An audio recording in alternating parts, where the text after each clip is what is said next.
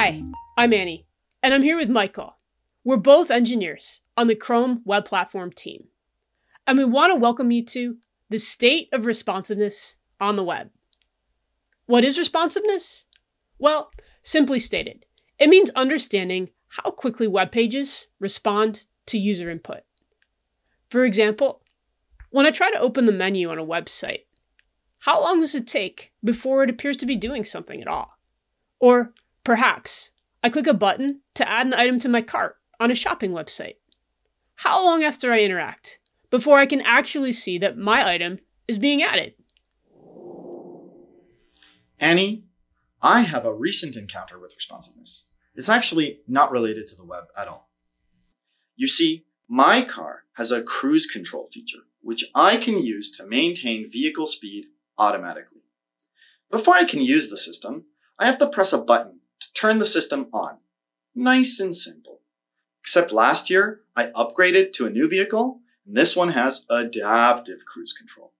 Now, my car uses a myriad of sensors, 360-degree cameras, artificial intelligence, and even math to help me drive. It's actually pretty amazing. Of course, all those smarts come at a cost. Now, when I try to turn the system on, it takes several seconds to engage. Perplexingly, pressing that cruise control button now appears to do nothing before finally engaging. This is incredibly frustrating. It doesn't surprise me that it takes a few seconds to start, but why don't I get any feedback at all during that whole time? Sometimes I'll press the button and wait. Unless I accidentally didn't press the button quite right, so I'm waiting around for nothing, so I'll press the button again. Except actually, I did press the button right the first time. I just didn't wait long enough.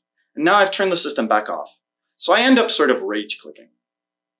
Now in a perfect world, the system would just always turn on instantly.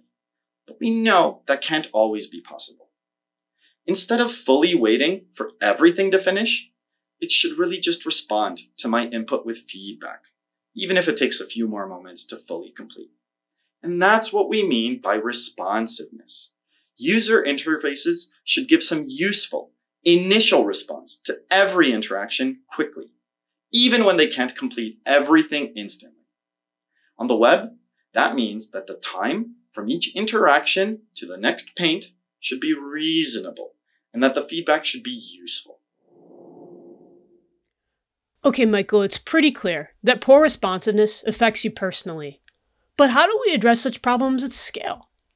Well, first, let's look at what we have already learned from the Core Web Vitals metrics. We worked to give sites a clear and simple way to measure page loads and provided tooling to help them improve.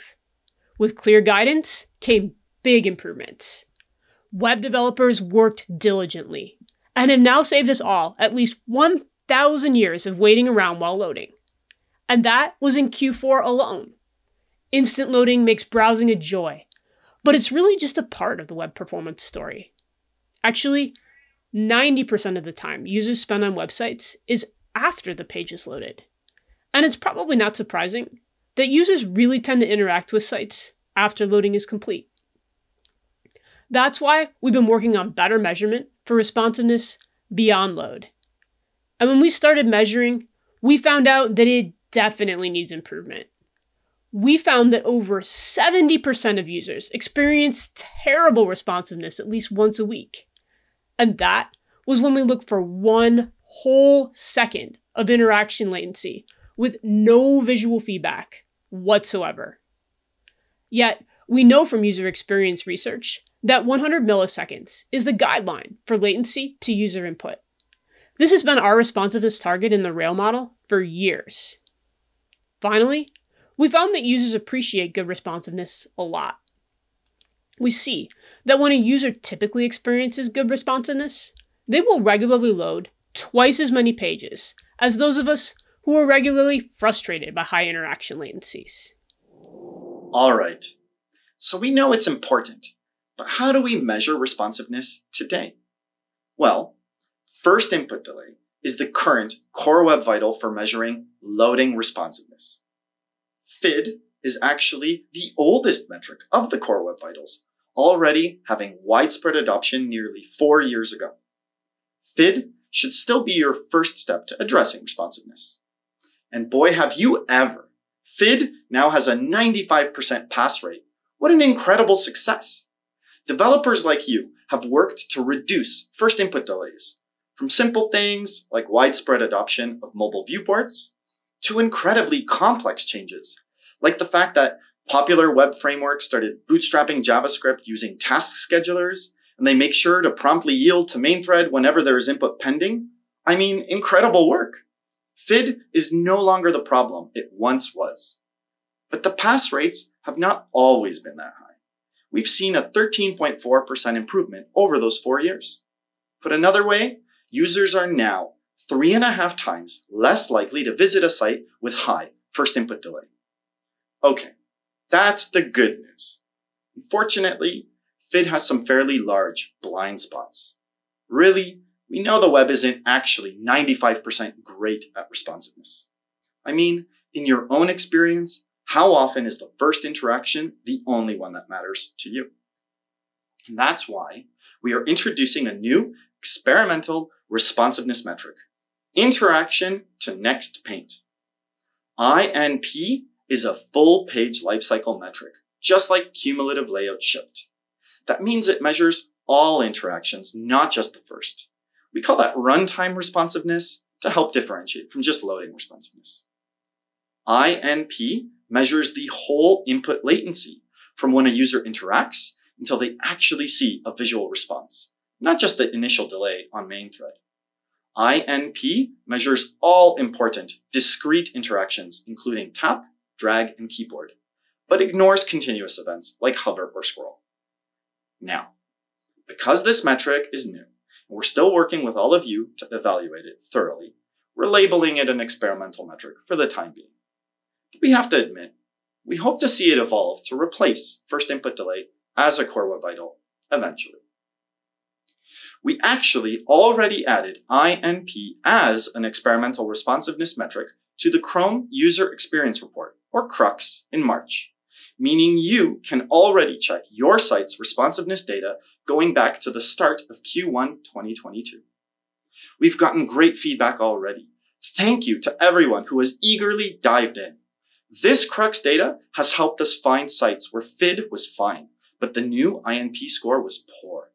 In most cases, when we took a look, it's been easy to uncover real responsiveness issues quickly. As one example, we found that some third-party bot detection libraries were waiting until the first interaction and then executing a bunch of heavy script.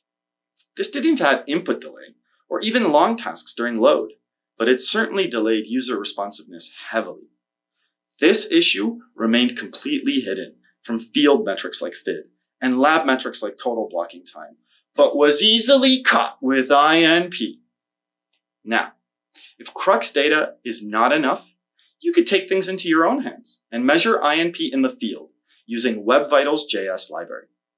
Doing so allows you to report extra insights that CRUX cannot provide. For example, which interactions with which elements around which times are actually leading to these responsiveness issues. Precisely identifying the source of a problem is often half the battle. We've also made it easy to just measure INP in your local browsing by adding it to the Web Vitals Chrome extension. Finally, we're working to improve support for responsiveness in lab tooling. After all, the whole point of knowing when your site isn't meeting responsiveness targets is to quickly work to address them.